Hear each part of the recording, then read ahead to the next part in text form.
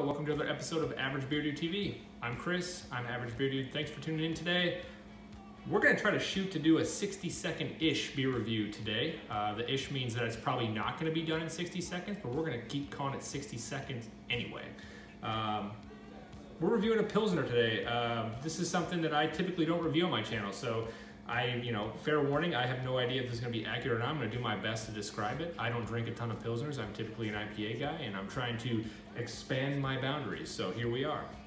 This one is Pistil Pilsner from Burgeon Beer Company in Carlsbad, California.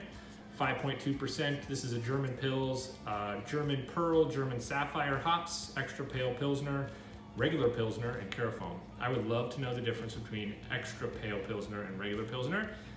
Somebody's got to inform me. Somebody's got to educate me. Anyway, I went ahead and poured this beer a second ago. Didn't pour everything in there so we could stick the schnoz in a little bit. You can see on the appearance side, it looks like a Pilsner. Straw yellow, it's got a nice bright white head of foam. It's sort of dissipated since I've been standing here blabbing. But yeah, this is a good looking beer. It looks like a Pilsner, nice and clear. Super good clarity on that. So let's take a sniff, see what it smells like. Then we'll go ahead and drink it a little bit, see what it feels like in the mouth, and see what it tastes like. So I just dove in and didn't even smell it. Let me smell it first. I'm getting anxious. It's hot as fuck out here in San Diego this week. I think it's about 95 degrees outside, so I'm hunkering for this thing. So on the nose, it's a little sweet, as a Pilsner typically is for me, but it's kind of got that toasty hay, toasty bread.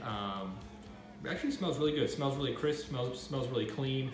I know clean isn't something that is typically a scent, but it is today.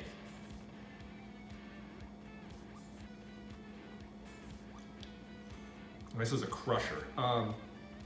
Carbonation's on point. It's really nice and bubbly. Sits really easy in the mouth though. It's kind of cleanses the palate out really quickly.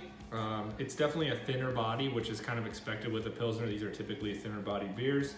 But other than that, it just slides right down the throat really easy and super easy to drink, super easy to crush.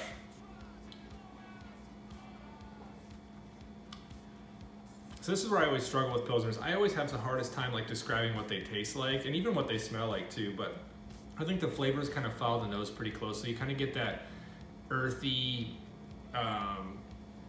bready type taste. It's really, I don't want to call it plain because it's very Pilsner-esque. It tastes like, a Pilsner would. So I always kind of describe it as kind of earthy, dirty earth, kind of bready, toasty, whatever you want to call it.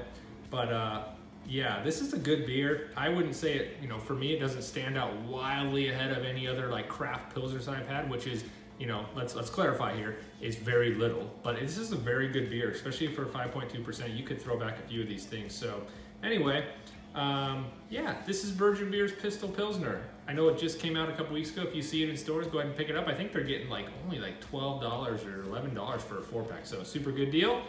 Thanks for tuning in today. If you've had this beer, which I highly doubt you have, but if you have, let me know what you think of it in the comments. I'd also love to know, just in general, what do you think of Pilsners, especially on a hot summer day like today.